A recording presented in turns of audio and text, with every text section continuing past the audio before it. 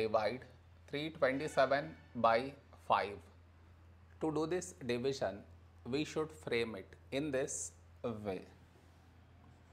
327 here, 5 here.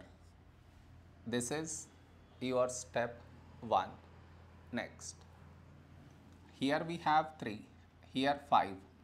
3 smaller than 5. So we should take two numbers, 32.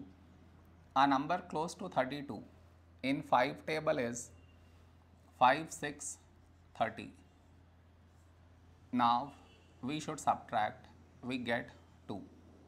After this, bring down the beside number, so 7 down, so 27. A number close to 27 in 5 table is 5 5s 25. Now we subtract, we get 2. After this, no more numbers to bring it down. So what we do is, we put dot, take 0. So 20. When do we get 20? In 5 table. 5 4s 20.